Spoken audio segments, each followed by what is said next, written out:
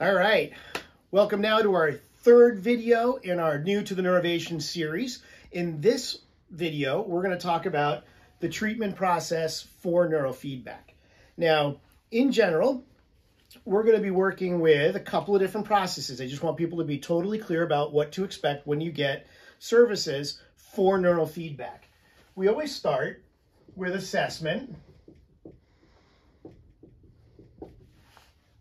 Good assessment leads to good treatment plans, where we start doing our treatment. And I always want to make sure that we're moving in the right direction. So throughout treatment, we're going to be kind of cycling through with periods of review prior to discharge. So I'm going to go through each one of these very briefly. In order to get started with neurofeedback, the first thing that you're going to want to do is schedule several appointments. Now, for some of you, it's going to be fewer, and for others, it'll be a little bit more. It kind of depends on insurance coverage and the like, but you can find that out more by calling the office.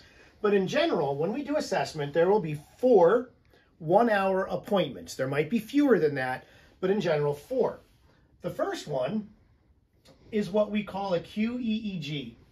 And that's actually when you come by the office here, and you'll have the cap put on your head, and we'll get a sample of your EEG. Like I said, it's completely painless and completely non-invasive, other than having a bunch of goop put in your hair. But all you'll do is stare at the wall for 6 minutes, and then you'll close your eyes with the cap on your head for 6 minutes, and that information gets recorded and uploaded and sent over to our neuroanalysts. So I'm going to kind of say over here, we've got neuroanalysis going on.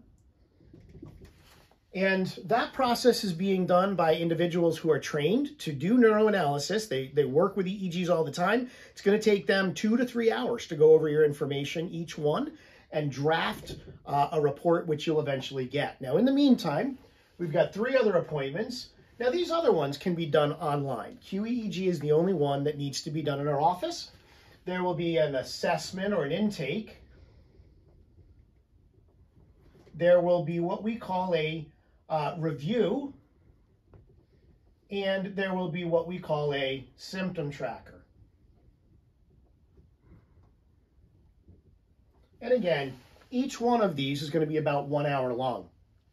Now, what will happen is that QEEG information, after we've done your assessment, we will discuss the outcomes with the neuroanalysts, and then come back for a review session, okay? And during that review, you'll get a notebook with all kinds of information, including the neuroanalysis, the QEEG data, and a clinician will go over that with you in detail. This is an awesome appointment, one of my favorite appointments to do.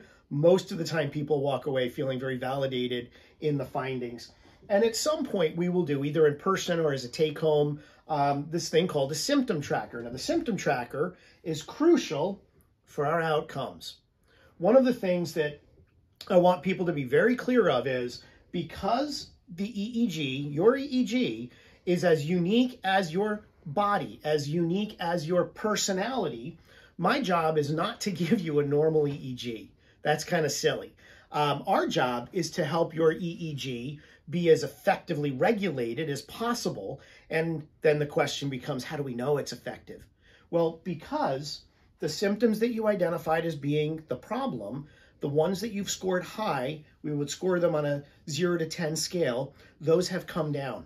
So therefore, my goal for discharge is a 50% reduction in the symptoms, okay? So that kind of defines where we want to go. Now, anybody that's familiar with the mental health field, in most cases, if you can get a 30% improvement in symptomology, that's a great outcome. At the Neurovation Center, when folks are compliant, they follow through with the things that we ask them to do. In most cases, probably 85 to 90% of the time, I can hit 50%. That's how effective neurofeedback is. Once you get this completed, then we go into the treatment. Now, treatment is 2 to 3 times a week, and each appointment is 45 minutes long. And in here, you get about 30 minutes of neurofeedback time. And that's what happens in terms of doing your training. Now, people will ask, well, how long do I need to do this? On average, I encourage people to be prepared for 45 treatment appointments. That's correct. Oftentimes people will wonder, well, why don't people do neurofeedback? Well, two top reasons will be, and just being honest, it's either going to be because of the kind of a longer term commitment. You're talking about it between 3 and 6 months, depending on how quickly you go and how far you need to go in order to get the results, or the cost. That's something that we talk about in the FAQs.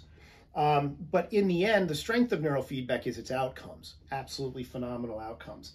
So kind of a normal range, early discharge is probably 35 sessions, a high range is probably 65 sessions, and we will be reviewing, all right, periodically. So you'll have a review after the 15th appointment and after the 35th appointment in order to check in and see how you're doing. So at the 15th appointment, you would repeat the EEG, and then there would be another review where we look at the symptoms again and we find out how you're doing and make adjustments based upon that data. Same thing typically at session 35, but that may depend on how well you're doing. If you're wrapping up, I don't need to do another EEG.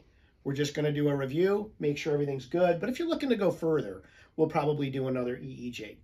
But that's pretty much the system that we're going through. Now, I also want folks to realize that it is a process. You can take little breaks here and there, but it's kind of like training to run a half marathon, right? If you wanted to train and you wanted to get into shape, you would need to, go for a jog a couple of times a week. You need to be pretty faithful with it, and you need to hang in there with it. And that's the same thing with neurofeedback. And in the same way that you would see gradual process with, fitness training, you're going to see it with this.